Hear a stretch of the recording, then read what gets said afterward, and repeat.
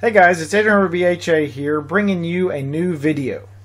Alright, so this is my first main video of 2020.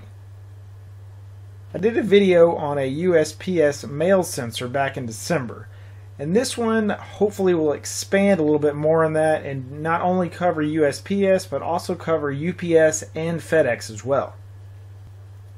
I'm not going to lie to you, this was a little bit strenuous to get it set up, but I think I got it all figured out. And hopefully I've got it put together in this video where I'm not going to confuse everybody. Nonetheless, any questions you guys might have, hit me up in the comments below and I will definitely see what I can do to get you going in the right direction. Let's check it out.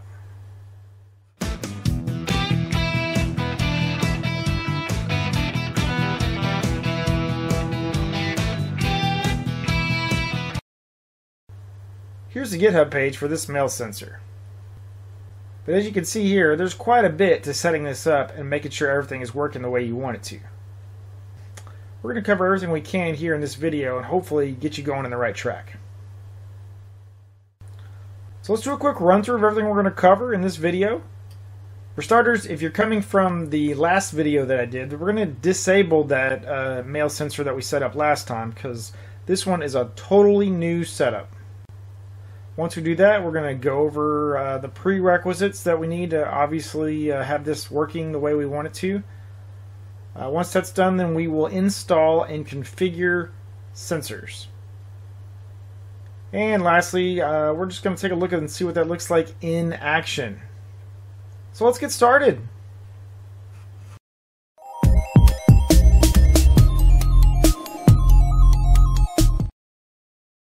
If you didn't follow along with the previous video where we set up the mail sensor for USPS, then you can kind of skip this step and move on to the next one.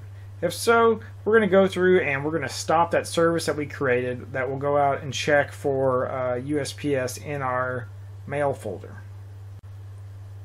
Then of course we also want to go in and comment out the package that we added to our configuration.yaml file. Once we do that, we'll probably jump over to Home Assistant and just restart for those changes to take effect. We want to make sure that it's completely out of the system before we start setting up this new sensor.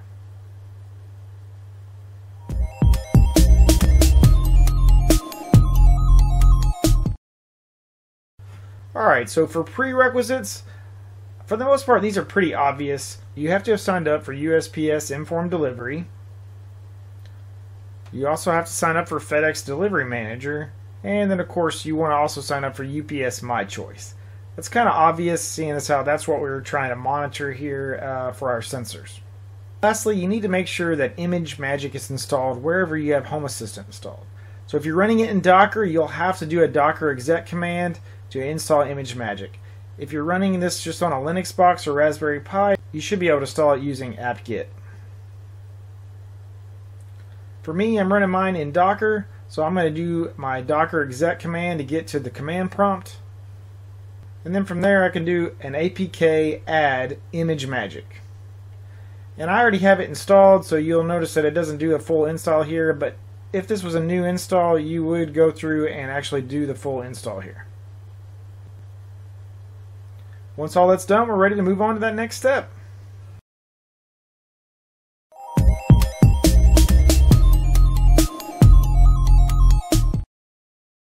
You can see here there are three main directories that we need to move over into our Home Assistant configuration. Alright, for starters we're going to clone that GitHub repository. So we'll do a sudo git clone and then the path to that .git file, and I'll have this all in the description below. I dumped everything in my home directory and then I can kind of move it around where I need to from there. For starters, we're going to move into the includes directory. We're going to copy this package directory over into our Home Assistant configuration /includes directory. And if you don't have one, you can create the includes directory now.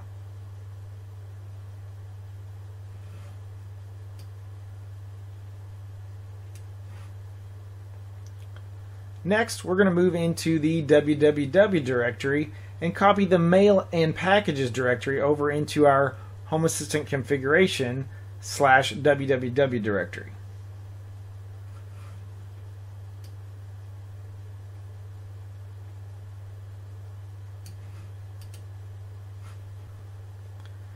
And lastly, then we're going to move into the custom components directory, and then we'll move the mail and packages directory over into our custom components directory inside of our Home Assistant configuration as well.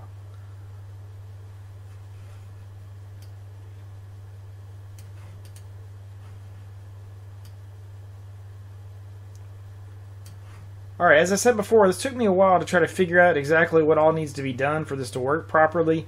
I feel like the GitHub page, because I know the guys that have created all this stuff are a little bit busy, I think they've gotten behind on the documentation, and so it took me a while to exactly figure out what needed to be done.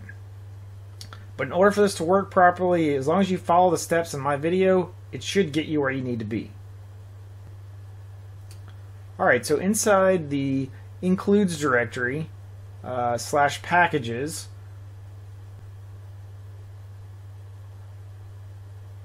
we're going to edit the mail and packages.yaml file. And there's a section down here where it talks about sensors. We're going to comment this out because it's no longer needed. This is from the original setup, and they've kind of added some additional features here that make this part obsolete. Once we have that commented out, we'll go ahead and save it.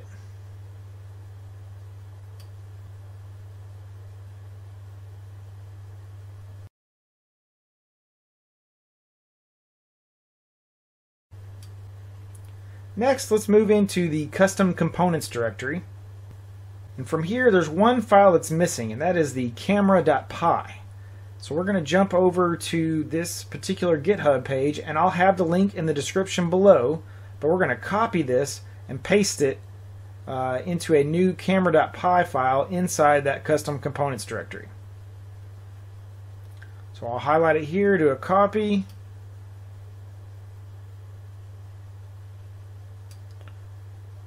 Go ahead and create a new file called camera.py. Now before I close this out, we're going to go and make one minor change towards the top of this file, where it lists the default path. Since I'm running my Home Assistant in a Docker container, I need to change that to be /config/www/mail and packages. So I'll make that change here. Once I've done that, then I can go ahead and save it. Now let's jump over to our configuration.yaml file, and we're going to add in the package for this new packages directory that we added earlier. Once we have that in there, we'll go ahead and save it. And now we're ready to jump over to Home Assistant to the web interface here, and we'll do a check config real quick and then restart Home Assistant for the changes to take effect.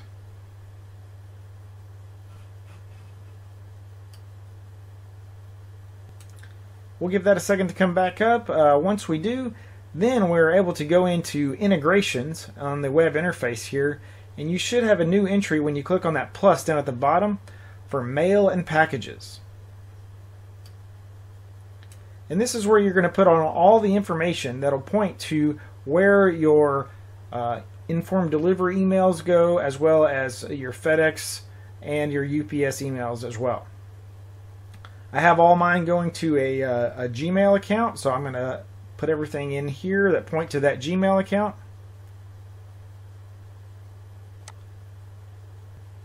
Down at the bottom, make sure you put the correct path for your mail and packages.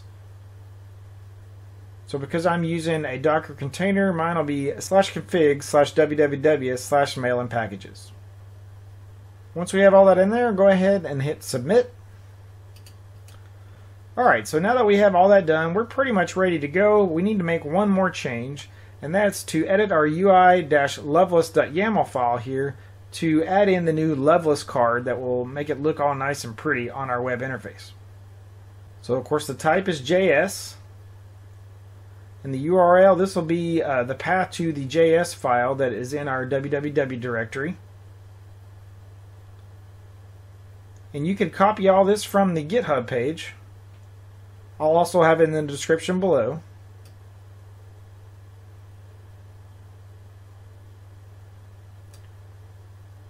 But once we have all this in there and lined up correctly, our new mail and packages custom levels card will be working as we need it to. Go ahead and save it. And then of course we're going to jump over to Home Assistant one last time. In the web interface here we'll do a check config, and then we can reload location and customizations for it to pick up these new changes. Once we have all that, we're ready to move on to that last step.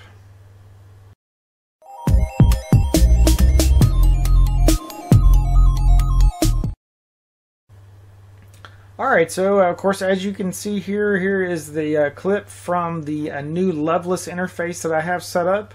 And it shows that I had 5 pieces of mail delivered today, as well as no packages were going to be delivered. So it shows a 5 by the mail, everything else shows 0 because I have no packages being delivered. There is a rotating GIF that'll go through all the different pieces of mail that are being delivered, just as the previous mail sensor that we set up before.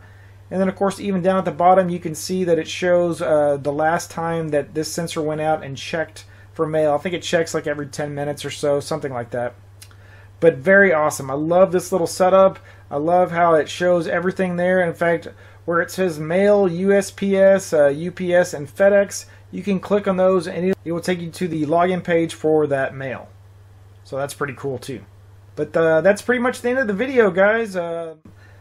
It's a pretty lengthy setup, and it got a little bit confusing for me. Like I said, I think they're a little bit outdated on the documentation. I totally understand because we all know how my GitHub page is, and it's currently out of date, and trying to find time to do all that is a nightmare. So I can totally understand where they're coming from. I feel like this is probably not ready for full production just yet, but definitely feel like it's getting close. I love this setup. Again, I think this is definitely headed in the right direction, and I feel that before too long it will be in the Home Assistant